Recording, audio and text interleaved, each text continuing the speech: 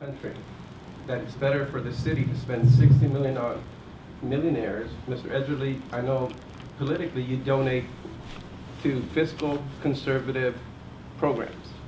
So I would assume that you believe in fiscal policies. So let me just ask. I'm addressing Mr. Edgerley. I want to ask him. Yeah. Can you tell us how you can justify your political donations, with asking for public funds?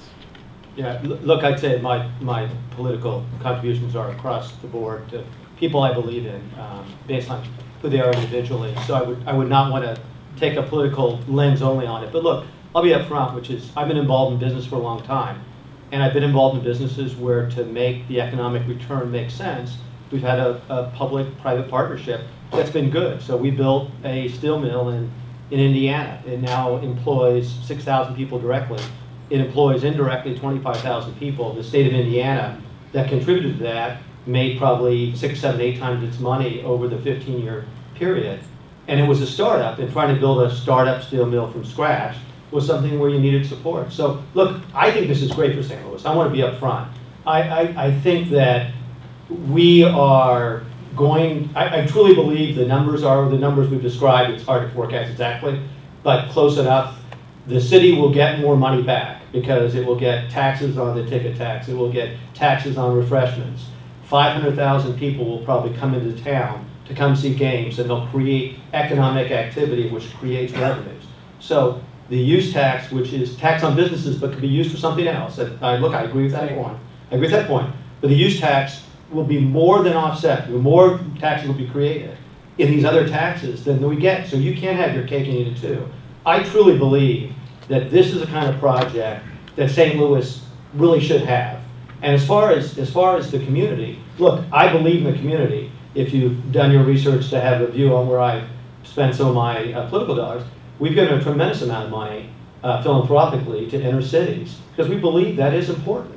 I think the difference for the community will be dramatic. I had this conversation with one of your cohorts 4 or 5 months ago where I made the comment. To me, it's a little bit like It's a Wonderful Life, which is if you look back 20 years from now and you think about the world, if we don't do this versus we do this, to me, at least personally, I truly believe it is honestly a no-brainer that St. Louis will be a better city. It will have more tax revenues. It will have more philanthropic benefits. And so, look, I understand the initial reaction people have, and people have a right to their view on anything. But I understand the initial reaction. But I truly believe this is one of those things that will be great for the community and is a fair and equitable benefit that is what's required to get someone to make the investment. So I hope that we could convince people of that. It's a hard thing to have, the detailed conversation on. But I want you to know personally, for me, if I was in St. Louis, knowing that I'm involved, I would vote yes for this. I think it makes all the difference in the world. Right. My question was, yeah. and still is, yeah. How would you address a single poor mom in St. Louis who worries about her child's safety? Yeah. That this is good for her. That spending $60 million on billionaires, millionaires makes sense when they're struggling to survive. To me, the question is, you have I know what you think is the question. I want you to see if you can answer it I'm trying to. I really am trying to. So for me, I think the question gets to be, am I better off using the use tax to build this stadium and create the economic activity, which is like, it's an investment, it's not an expenditure. It creates the overall seed that will grow a lot of economic activity, and I would say there'll be more money in the pot almost immediately by the time we have a team in 2020 if you spend it. And that the other activities that I think sports bring in a very positive way will also be a benefit. So it's a net positive economically, and I think it'll be very much a net benefit for the community. The answer is you can do both. This is going to generate more income than is being requested. Do you not understand that? I don't agree, but you're the one answering the question. Yes, I am. And it's going to generate more revenue than is being requested. That's different than somebody donating money. Over the long term, there's $60 million put out. The projection is we will return $77 to $78 million on top, plus another $5 million with the community benefits agreement that we have.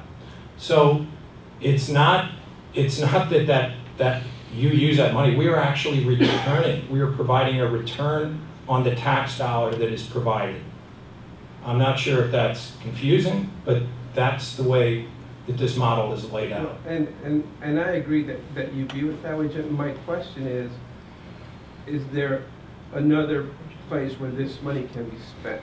Whereas, like, the people who are opposed to this, they say that this should be spent right now on developing our youth. Sure. If you could spend it on police and save one life. But let me just explain one thing. The $78 million it won't be generated without the stadium and without the MLS team. It doesn't happen.